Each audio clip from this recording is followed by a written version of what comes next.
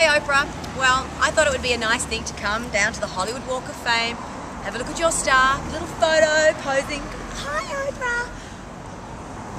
To my absolute shock and outrage, I find that you do not have a star. Oprah Winfrey has no star? That is a crime against humanity.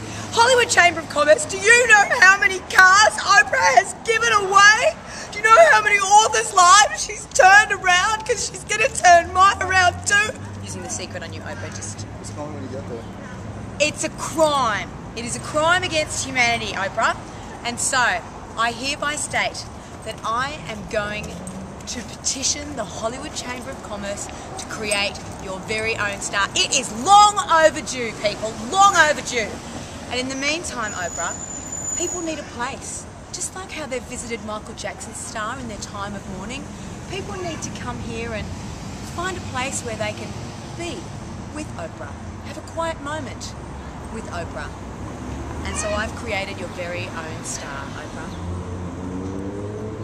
Isn't it beautiful?